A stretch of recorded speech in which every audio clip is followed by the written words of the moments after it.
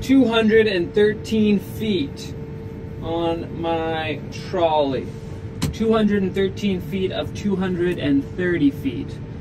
I'm right by the base of the other crane. That's how far I am.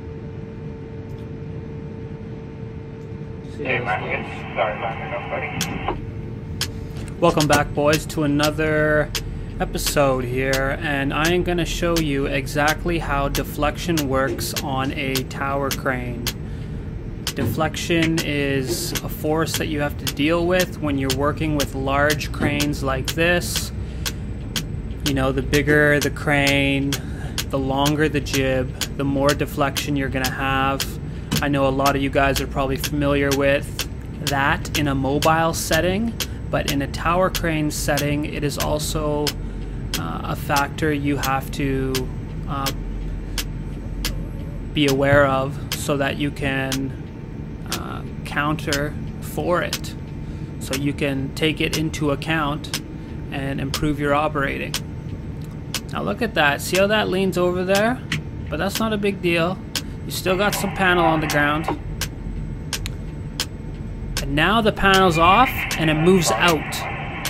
See that? It's going away and it hits that little piece of whatever that material is. North side? Okay, man.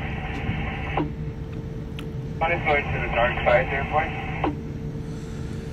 And I'm going to go into a description of how to counteract that motion. I should have just trolleyed out to compensate for the deflection, but essentially this panel is so heavy that it was pulling the whole crane down and out. So that means that if I'm right above the two pick points in the panel, but the crane is now down and out, where my block is actually further out than it should be. So the weight beneath it is going to correct and swing out. But let's just put this panel on the wall first. And I'm coming in here to close up this wall from the north side. This is a big panel. I think it's 20 feet by... Which side do you want to go? Here or that side? 20 by 20 maybe? Okay, huh? It ain't small. The weight of this panel is about 5,000 pounds. I'll go to the side closer to you. But they're just pushing it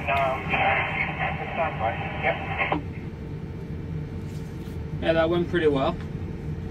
It's always a little bit of a, you know, read and react situation when you're lifting something that far out. You don't want to lead it too much when you take the tension and it goes completely vertical, because then you'll pull it and the bottom could slide off of the platform you're lifting off of. So it's really tough to be right bang on, but I was close enough. My block was actually a little bit in when I first took the weight, but because I'm so far out, the deflection pulls my jib down, and that makes the load swing out. Because when the jib goes down, the crane actually goes forward. It's like this, and then so where my block is right here on the jib, under tension, under weight, it actually is farther out. So with all that weight, I should have, if I wanted to be perfect, I should have corrected and actually trolleyed in a little bit, knowing that. Hey, buddy, start trolleying, buddy. 5,000 pounds out there would have. In about 20 feet. Thrown off my center of gravity by a couple feet. Keep coming. 5 more. Good. And there's just a little swing there to your right, buddy. Yeah. Start coming down nice and easy. You have about 4 feet. Down. Good. Keep coming.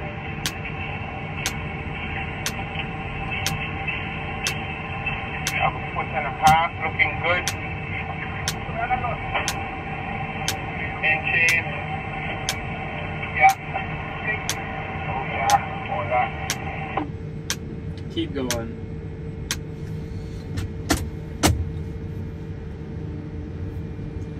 See that panel's trying to come off there? I'm just going to give a nice little swing to the right, just to suck it up tight to the rebar. Beautiful. Lock that out and we're good to go. These big panels are actually really easy to land because I have 5,000 pounds to work with, and when you land the panel, you wanna leave about half the weight on the hook. So I land, the panel touches, I see my reader go from 5,000, 4,000, 3,000, 2.5, and then that's good. Because I want a solid connection. I want the bottom plate to be solidly on the slab. You know, you can't be bouncing. So you have a lot of weight to work with if the panel is 5,000 pounds. If the panel is only 1,000 pounds and you have a big crane like this, it's really hard to go, you know, to only get 500 without it being bouncy, bouncy, bouncy. But I'm only at 150 feet on my trolley now, so it's a lot easier to do at 150 feet than at 230 feet. At 230 feet, you have to be very smooth if you want to have zero bounce. Tough.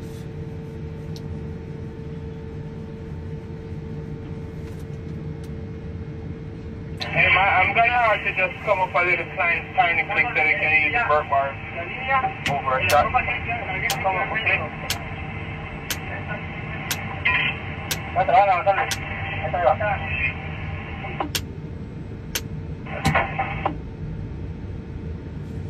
Is that good? You want me to come right up? Oh, that's good. That's good.